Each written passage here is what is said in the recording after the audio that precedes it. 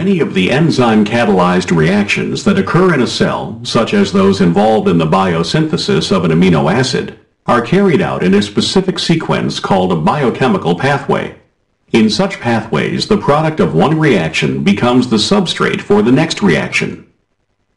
If the end product of a pathway, such as an amino acid, becomes available in the environment, it is unnecessary and wasteful for the cells to continue to produce the product. Cells therefore have the ability to shut down a pathway when it is not needed. In feedback inhibition, the end product of the pathway reacts with the first enzyme that is unique to the pathway.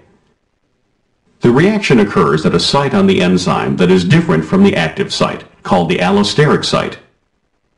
When the product binds to the allosteric site, the enzyme undergoes a conformational change and can no longer react with its substrate.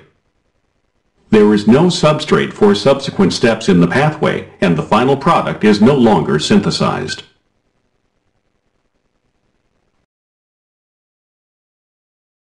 Thank you for watching this video. Don't forget to like the video.